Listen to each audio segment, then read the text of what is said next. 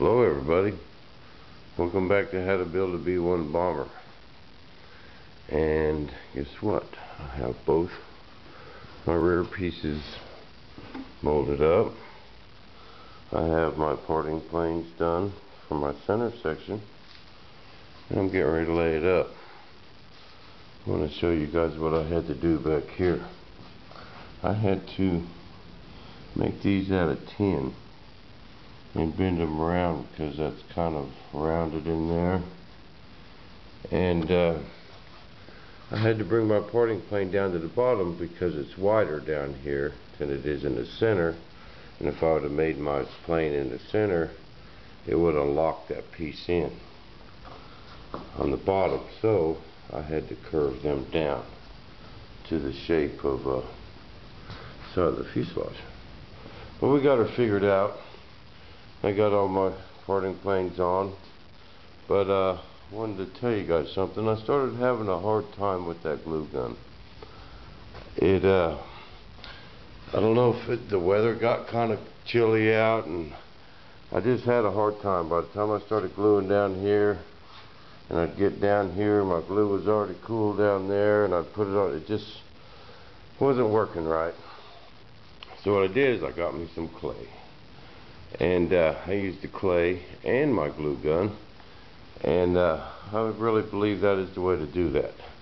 What I did is I put my clay on the edge of my parting plane.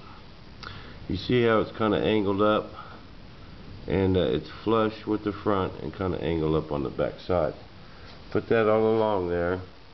Kind of used 4 fingers and used these 2 to smash it, and used the other 2 and just kind of rolled it like that. It really didn't take long. Then I set them on my little shelves I made that's hot glue gun to the fuselage. Put them on there and clamped it and kind of tapped them with a hammer, and just kind of worked it in. Took my heat gun and kind of heated it up. Didn't get it hot, just kind of warmed it up. Took my hammer, kind of tapped it in while my clamps was holding it. And when I got it where I wanted, I just went under there with my hot glue gun, glued it all in place, took a razor blade, cut that clay off, and it is just super nice corners. Super nice. I really believe that's the way to do these things. So in there I had to cut my Formica back and put a piece of plastic on there. And I had to do that same tin trick on this side. And it's looking pretty good. And I believe it's going to work, everybody. So here it is, Friday evening.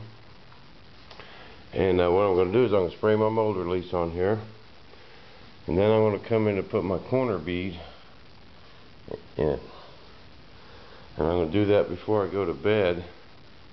Then I'm going to set my alarm clock for the middle of the night, probably about 4 in the morning. I'm going to turn my heater off in the garage. That will kind of slow this process down so I can get a little sleep tonight. I'm going to put my corner bead in. Now I'm going to go in there and I'm going to go to bed, and I'm going to get up about 4 in the morning and put my first coat of my surface coat on, and then I'm going to go in there and go back to bed. Then I'm going to get up about 9 o'clock, and hopefully by about 11, 12 I'll be able to start putting glass on it and have it finished up. And Sunday I'll be ready to flip this thing upside down. And the bottom is just going to be 3 pieces. So, and I won't have all these parting planes to make, because remember, once I get these done, this top on, I'll take my parting plane off, and then I use my fiberglass piece for my parting plane on my other side. So I'm only going to have 2 little parting planes to make on the bottom. So my bottom will go a lot faster. So if I get it flipped upside down Sunday, I can start working on the bottom next week, and I should have this thing done in the next week. I hope so. I can't wait to get a fuselage busted out. But that's where I am, and I just wanted to give you guys a heads up and let you know where I am. And I'm going to keep trucking along. And I'm going to get this center section laid up this weekend. And the next time you see it, it will be upside down. But I will keep you guys informed, let you know what's going on and how we're doing, and if I come up with any new tricks, I'll be sure to let y'all know.